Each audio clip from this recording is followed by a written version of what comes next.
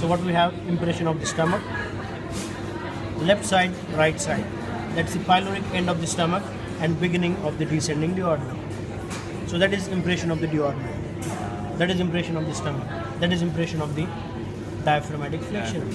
Simply your left dorsal colon and right dorsal colon. Right dorsal colon continues on this side. So this one is colic impression, this one is gastric impression or impression of the stomach, and that is duodenal impression or impression of the duodenum. Is the Renal impression. The colic impression goes all the way this way? Yeah, so like this one is actually right dorsal colon, and then we have the left dorsal colon. Left dorsal colon, as it comes to the diaphragmatic flexion, it becomes fairly large.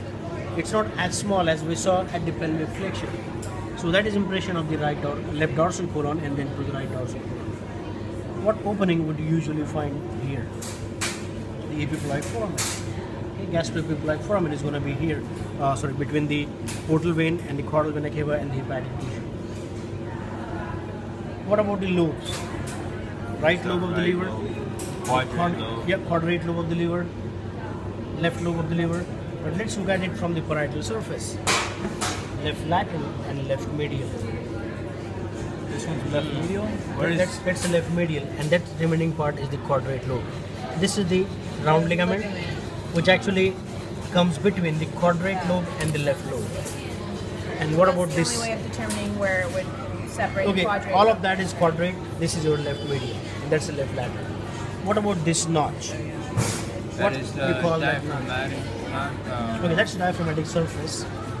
We get impressions of the ribs as well. Okay. What about this notch here? That is notch for the gallbladder, But it's not there. we don't have the gallbladder. Okay, so this is notch for the gallbladder. This is notch for the round ligament. Round ligament is there. The falciform ligament is also there. Like maybe little part of that we can see. Okay, and notch for the gallbladder, right lobe of the liver. What about this impression here? Renal. Impression of the right kidney, so renal impression. And what about this structure then? Triangular ligament? No? Yeah, triangular ligament is there. This is left triangular, this is right triangular. What about this structure here? That is an impression. Process. That part coming off, that is caudate process of the caudate lobe. Caudate. So, Which one's the caudate lobe? okay, caudate lobe is going to be somewhere here. And that extension of the caudate lobe is the caudate process of the caudate lobe. And if we had the papillary process, that's going to be somewhere here. But really we don't have papillary process. We only have the caudate process of the caudate lobe. There is no papillary process. Okay?